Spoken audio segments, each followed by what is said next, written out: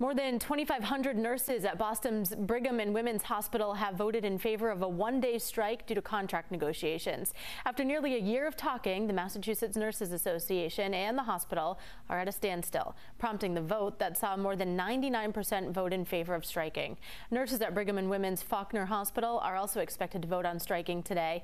If that happens, the hospital must be given 10 days notice. Negotiations are expected to pick back up on August 8th.